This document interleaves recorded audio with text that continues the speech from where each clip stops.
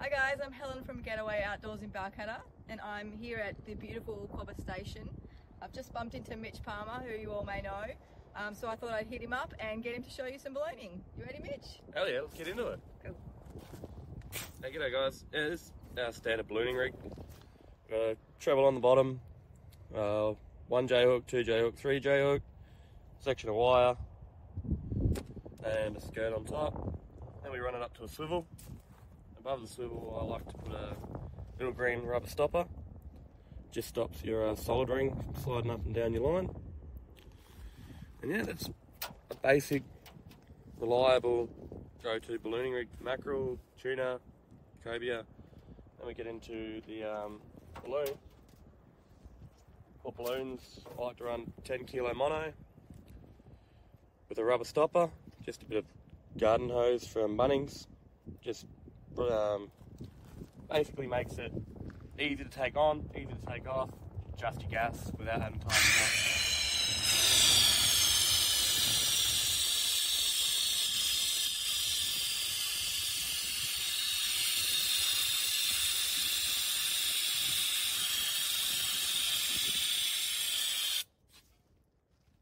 Bit of trial and error when you're filling up a balloon.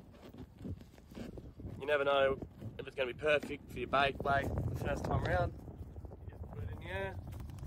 Currently got this is a balloon from yesterday, so my balloon length is all ready to go and all tied up. There's a spool down here, so I can just pop it off, wrap it up nicely in my hand so we don't lose a balloon prematurely.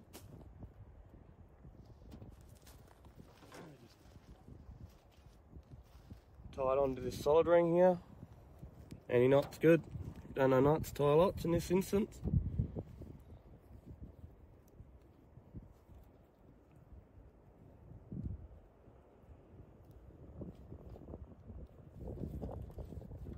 Pull it through. Trim your tag in, keep your rubbish. And there we go. That's a standard setup ready to go. And now we've got to check our helium weight. Find the easiest way to do that is you just get your rod, you just dump it on the ground and you see what the bait does. See how the bait isn't moving too much? To me that says there's not that much gas in there, so we're going to add a touch more.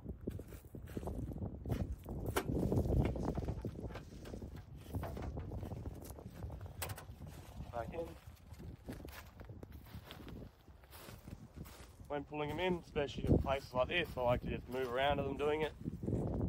Just prevents tangles, you tripping over the line, and you're getting caught up in a rock. Helium's not cheap, and we don't really want to be losing balloons all day. It's not good for the environment.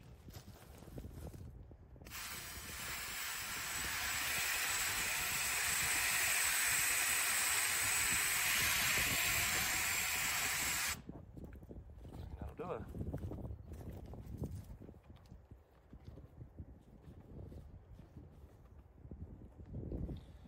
Rubber stopper, quick change, quick fill up, quick put back down.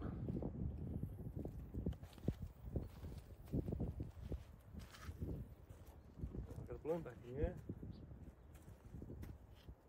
And now to walk out, try to put it out. Check it again. See how it's trying to bounce around a bit more. To me that shows that it's, there we go. Enough gas in it to make it skip, make it bounce.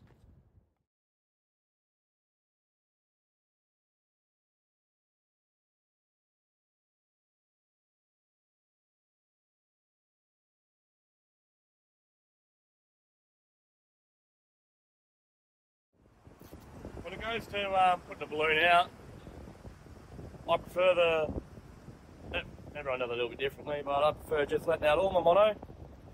See, if you have a look out there, the balloon's going out, but bait's in my hand, mono's going out. Just creates a nice V, keeps your balloon up high, keeps your line up high for the first 100, 200 metres so you can get it out there fast. That's what it's all about. Bait in the water and wait for that strike. And then when it's ready, see my SG's just left the top of my rod. Grab the bait. Rod. Same time, take my hand off that spool, and up she goes. Starts boosting her. Make it for 5 minutes and get her out of distance and hope for the best. See that out there? Whale or a fish or something just there, we go again. Couple of things, jump down the water and start falling off. And it's about 100 metres, probably going out another 200 more. Get it out nice and deep. Water clarity's not up too good, so you're going to go a little bit further, get that clean water. Hopefully there's a few fish lining it.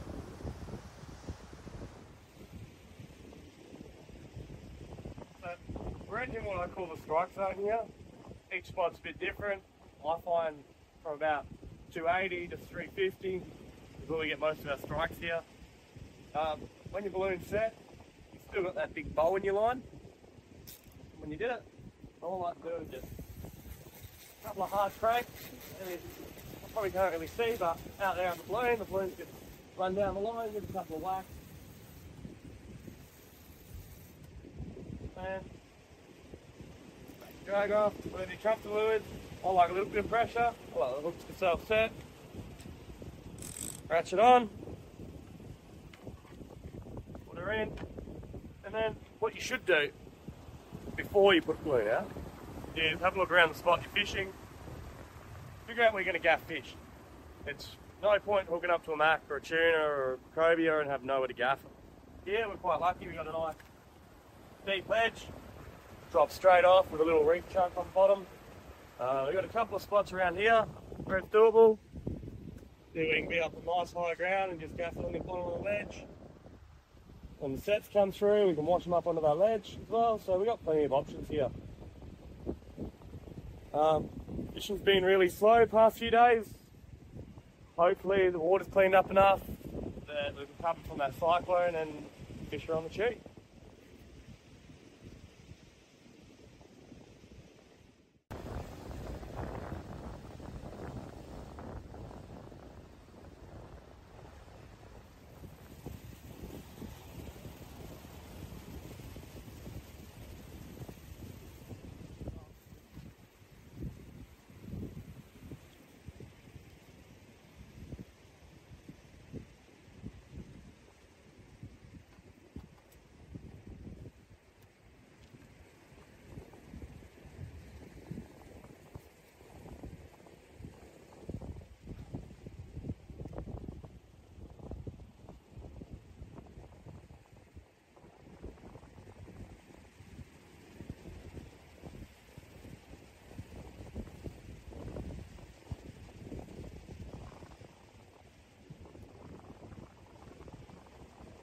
Working the bait in.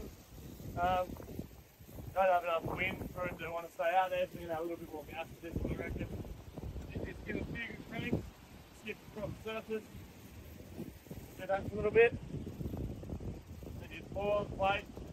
I like to count to 3 or 4, and then give it another few wind-ins. Working your bait, effective way to entice baby fish, or in dirty water, if fish can't see your bait. They hear the commotion, they come up for a look. Pulling out every trick we can. Nice real slow. Hasn't been much getting more around the station at all the past few days, so do.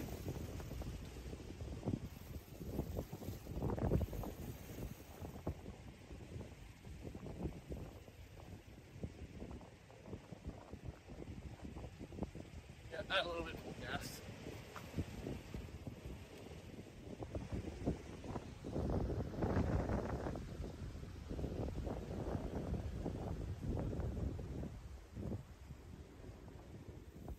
First strike in 2.5 days. Full aerial, Polaris on it. And yeah, put bait off the hook, just take a hook. Kind of depressing, but that's fishing.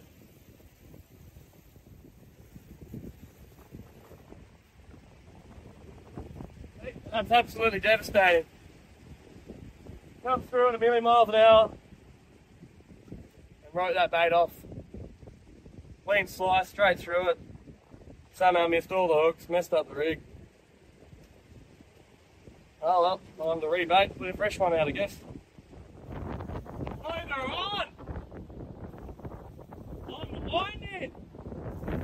Line in to take the car up and go home!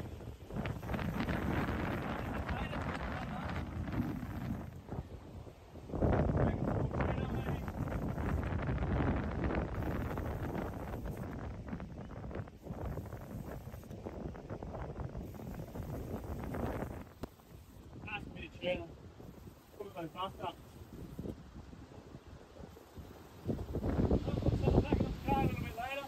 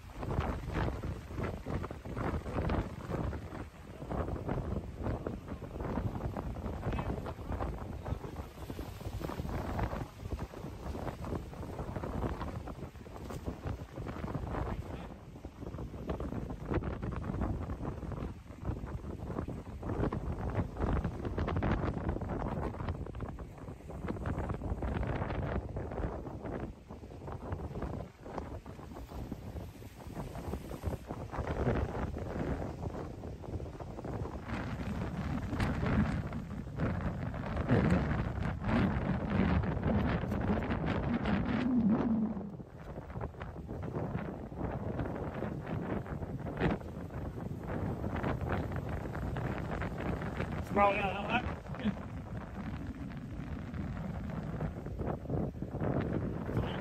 Nice long tail tuna.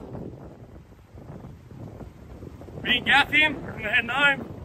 I'm going to throw him back.